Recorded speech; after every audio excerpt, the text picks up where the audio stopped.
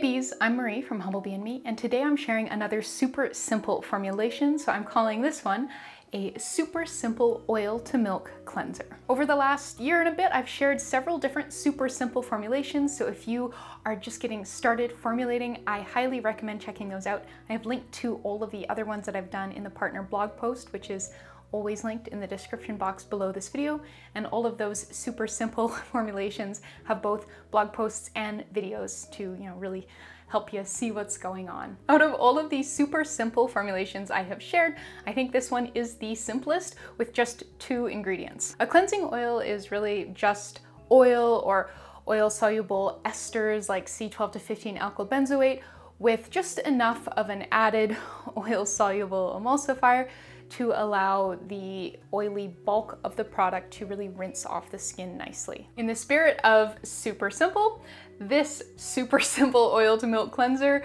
is comprised of 1 inexpensive, easy to find carrier oil and 1 oil-soluble emulsifier. I have selected fractionated coconut oil as our inexpensive oil, but you could use a different inexpensive oil if you like. You could also create a blend of oils and esters if you like. There's really a lot of room to play here, and I have shared more information on different things that you could try and how to adjust the formulation in the partner blog post linked in that description box below this video. I'm presenting 2 different versions of this formulation, and each one uses a different emulsifier. So one uses PEG40 hydrogenated castor oil and one uses Polysorbate 80.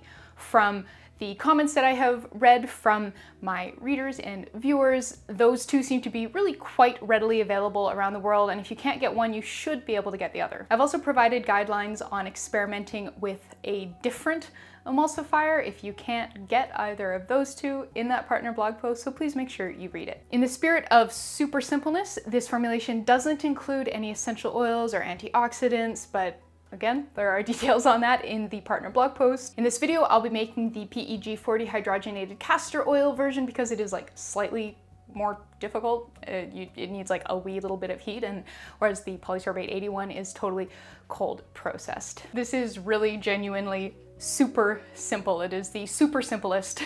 So yeah, please make sure you're reading the partner blog post. I have linked to a lot of other great helpful resources and information on like substitutions, and there's information on sort of different emulsifiers that you could try. Just, yeah, very much worth the read, but let's get started.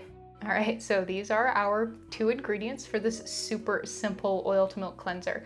So in this beaker, I already have 1.5 grams of PEG40 hydrogenated castor oil. So this is what PEG40 hydrogenated castor oil looks like.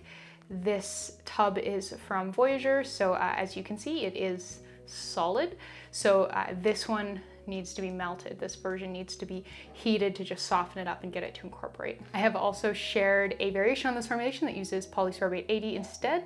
So this bottle is from Humblebee and this was a gift. And yeah, as you can see, it is liquid. If you want more information on this variation, make sure you check out the full partner blog post linked in the description box below, but the general gist of it is that you'll need a bit more of the Polysorbate 80, and then you don't have to heat it because it's already liquid. So yeah, we have 1.5 grams of PEG40 hydrogenated castor oil, and to that we're going to add 48.5 grams of fractionated coconut oil.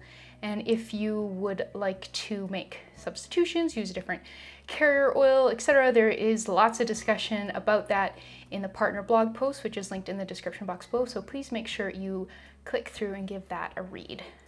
So our next step is heating this through, so I'm just going to pop our wee beaker in a water bath. So this is a small saucepan that I've put about 2 centimeters or 2/3 of an inch of water in the bottom of, and I'm going to go put this on the stove top over medium-low heat. I just want the water to warm up a bit, and we'll be looking for that sort of hazy blob at the bottom of the beaker to just melt and then dissolve into nothingness, and then we can pull the pan off the heat and continue. All right, so I think that took all of 3 minutes. Like, this water is, it's pretty warm, but like I can still dip a finger in it and it's not, really, really hot. You really don't need a lot of heat to get that hydrogenated castor oil to melt. Give it a bit of a stir here.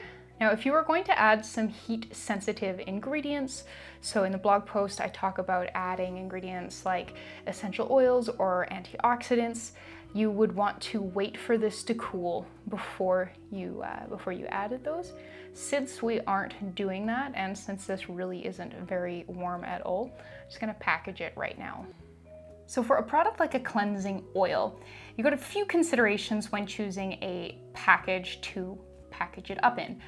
You're going to want it to be a bottle of some kind, and you're going to want whatever the cap or kind of dispensing top is, you're going to want it to help reduce the chances of accidentally sloshing way too much product into your palm. Because this is quite a fluid product, it's pretty easy to slip with the bottle and have way too much in your hand. So here are a few different options, and then I'll show you the thing that we're going to use today. So this here is just a plastic bottle with kind of a normal cap, but it's got an orifice reducer. So if we get up close and personal, you can see that there is something that reduces the mouth of the bottle so that it is harder to dispense too much product.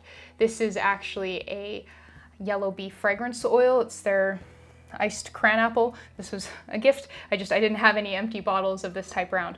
But yeah, some sort of a bottle with an orifice reducer can be a good choice. I tend to like the orifice reducer to be a little bit on the larger side. The essential oil dropper ones are generally so small that it can get quite frustrating. But yeah, some sort of orifice reducer and a normal cap is a great combo. You can use a bottle that has one of these turret style caps. I purchased this from Voyageur Soap and Candle.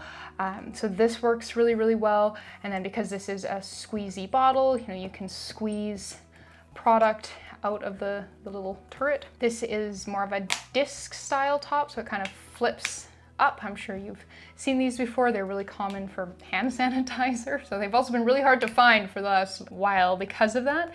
But this works really well. This is a bottle, this one was a gift from Humblebee. It's got a treatment pump cap. So they've got these smaller pumpy tops rather than the sort of larger pump tops that you might be more familiar with lotion. So this can be a really good option for cleansing oils. And something like this can also work really well. So this is one of Humblebee's bio glitters, which was gifted, and I'm just doing a show and tell of the container that it comes in. So when you want to use the product, you just take a pair of scissors and sort of snip it off along here wherever makes sense for you. And then you can dispense the product a little bit like a bottle of white glue. It reminds me of like childhood craft time. And I think it's Deciem Hylamide. They sell their cleansing ester in a bottle with a top that's kind of like this. There's actually screws open and shut just like a glue bottle, and I think that's kind of a neat take as well. For this batch, I'm going to use this 50 milliliter airless pump bottle from Humblebee that has a treatment pump cap.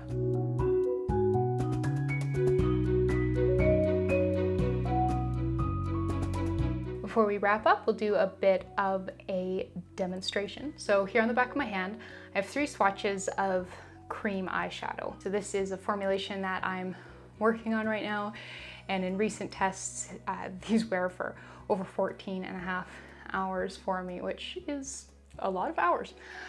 But yeah, they will melt right off with our cleansing oil.